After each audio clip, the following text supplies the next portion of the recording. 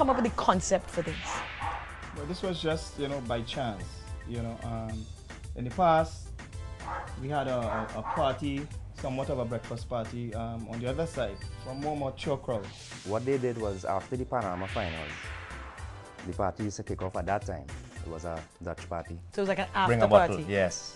It was directly associated with the Panorama. And Panorama in those days used to finish maybe 4, and that party would start at that time. And a group of us friends really used to hang out, would go to that party after Panorama. And it was a great time. We moved back to Trinidad. That particular party did not exist. So I decided to invite some friends over. And they brought some friends from Jamaica and Cayman and Barbados. And it was just, from that point, it was just a lot of fun.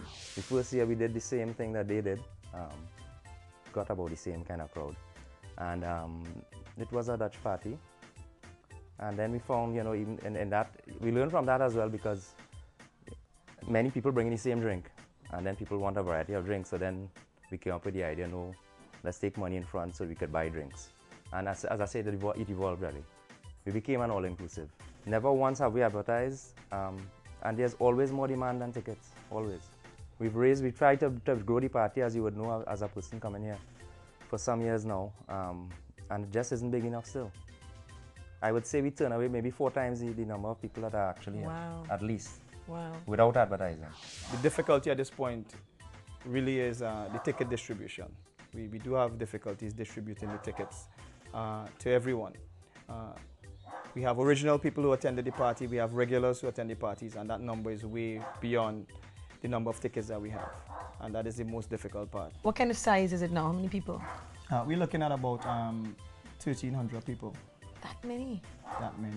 It really doesn't feel like that when you're in it. It feels like a community thing. It still feels like a house party that spilled out into the street. It's a friends and family event. And that's what we try to do. We try to keep it like that. It's a place where we grew up and, great memories. And this is one of the reasons for the party. If you go around and talk to people in the party, that's probably what they're going to say. They're seeing people who they haven't seen for a number of years. And that's one of the beauties of the party. And what about the community aspect, the giving back?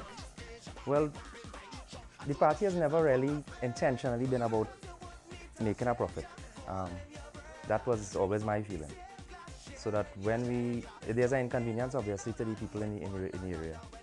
So we try to help those in need, who are ill, who have gone through some financial difficulty, primarily in our area. And we try to mend if a wall becomes broken or dirty, or somebody's garden is dug up because people parked on the lawn or whatever. So we try to fix whatever has been damaged and to help who is in need in the area. The Wendy Fitzwilliams Park, and she has been from day one, from the first ever breakfast party, she's been here.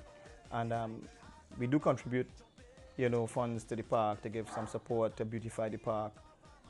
Kiddies Carnival in the Vale, and among other things, we always take care of neighbors and individuals on the street. Marcia, critical element in the breakfast party. You are the woman behind the whole brains of this operation. Yes, well, the only woman on the committee.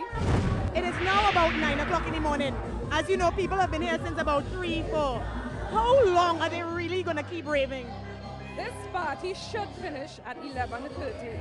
However, as much as we try, it's not always possible. They just won't leave. Is that where the hose comes in to put them out? The hose comes in before. When it's time to leave, you may find them lying in the street, banging on pans and whatever they can find. And only just shut down music, or as Beanie Man say, cut the rhythm. That's right. No music, they make their own. Okay. Well, thank you for providing us with music and an opportunity to do what we can do nowhere else.